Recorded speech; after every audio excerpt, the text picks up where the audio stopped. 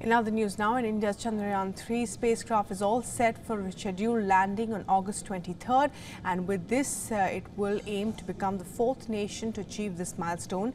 In the latest, ISRO's Chandrayaan-3 has completed the orbit circularisation, and this manoeuvre marks a pivotal step towards the mission's ultimate goal, which is a soft landing on the lunar surface.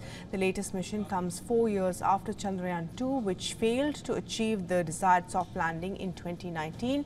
Meanwhile, both New Delhi and Moscow are in a historic space race to reach the lunar South Pole first. Russia's Luna 25 has sent back first pictures already of the moon from space. Now let's tell you more about the fourth manoeuvre circularisation, which has just been completed a few hours ago. ISRO's Chandrayaan-3 is engaged in a series of orbit manoeuvres, constantly reducing distance from the moon. And Chandrayaan-3's fourth orbit circularisation is helping move the spacecraft's engine in a way making its path more round or circular. Critical manoeuvre aims to lower the orbit to 100 kilometers above the moon's surface, which will only act as a pivotal step in Chandrayaan-3's ultimate goal, which is a soft landing, as we said.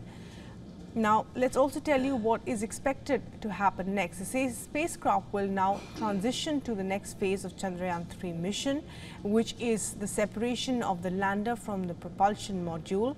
The propulsion module will continue its orbit around the moon. Meanwhile, the lander will undergo a deboost process, which involves a series of intricate braking maneuvers. The maneuvers of Chandrayaan-3 are designed to gradually slow down the lander and position for a soft landing on the surface. And for more on what this means and the challenges ahead of that soft landing, Siddharth MP sent us the details. In exactly a week from now, India's third lunar spacecraft Chandrayaan-3 will be attempting its crucial lunar landing. Lunar landing is a very sophisticated process that only 3 nations have succeeded in so far. This is the erstwhile Soviet Union, the US and China. Let's remember that lunar soft landing involves slowing down a spacecraft from several kilometers per second velocity to bringing it down to 1 meter per second and landing it safely on the lunar surface at a targeted spot. There are various factors that make lunar landing extremely challenging. One of them is the fact that on the south pole or near the south pole of the moon, where Chandrayaan-3 is to land, there are tall mountains, there are craters, and there are very uneven surfaces.